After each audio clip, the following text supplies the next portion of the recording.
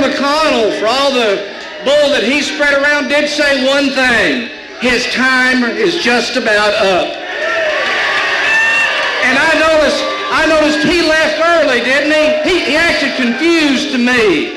He's still looking for Mecklenburg County, or 121st County in this state.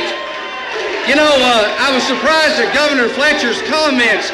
He, like most criminal defendants, don't care for me. The governor, I noticed he got a little nervous when he came up here and he saw bloodhounds and he saw the chain gang and he saw past, present, and future attorney generals here representing law and order in this state.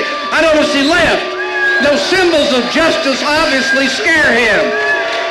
Oh, pardon me, Governor, pardon me. Now, Governor Beshear, I want to ask you a favor. I think that we ought to name something in honor of Governor Fletcher, something that the people of Kentucky can remember him by. And I would hope that you would help buy for the city of Frankfort a street sweeper when you get up there to help clean up the mess, and we'll name it the Ernie Fletcher Express. He wants to talk about the Ten Commandments. Let him talk about the Fifth Amendment. People deserve better in this state. Let me tell you what it's coming down to. Last year I was here and I walked out. You know, I'm a dog lover. This little boy sitting out there selling puppies. Said Republican puppies, $50. And about 5 weeks later, I was down there at St. John's picnic and I walked out, Steve, and I saw that same little boy. He had some puppies over, had a big sign, said Democratic puppies, $50. I walked over and I said, son, ain't them the same puppies you had up there at Fancy Farm? He said, yes, sir.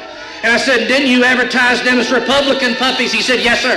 I said, why are they now Democratic puppies? He said, Mr. Stumbo, in the 5 weeks since you've seen them, they's opened their eyes.